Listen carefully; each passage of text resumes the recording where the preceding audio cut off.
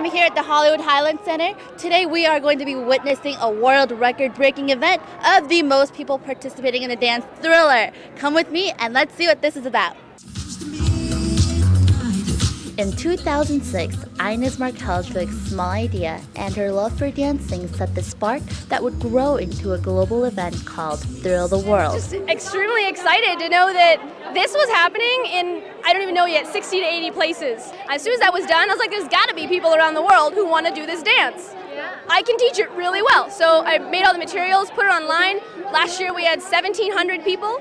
This year, we'll see. I'm just counting the numbers right now. This small event started in Toronto and expanded across 91 cities and 12 countries in just 2 years, setting a new world record of the most dancers in one simultaneous event. It's a lot of fun, and then I can pick up guys at the bar saying, I got my name in the Guinness Book of World Records. It's very exciting. Anything, to dress up like a zombie. She taught the dance herself and prepared the participants diligently through a series of rehearsals.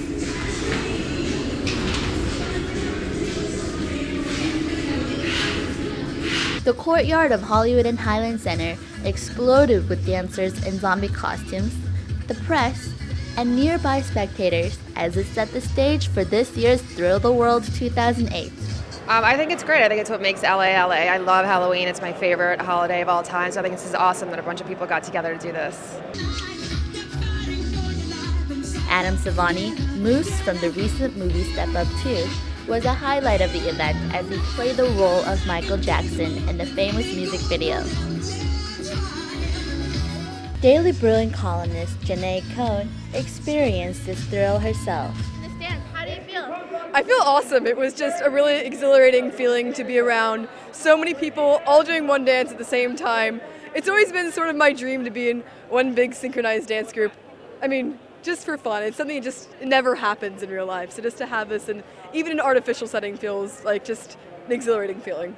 The Guinness Book of World Records is ready for this year's new record of 3,738 dancers from all around the world. Well, I hope you enjoyed all of that, Bruins. Reporting for Daily Bruin Television, I'm Michelle Kim.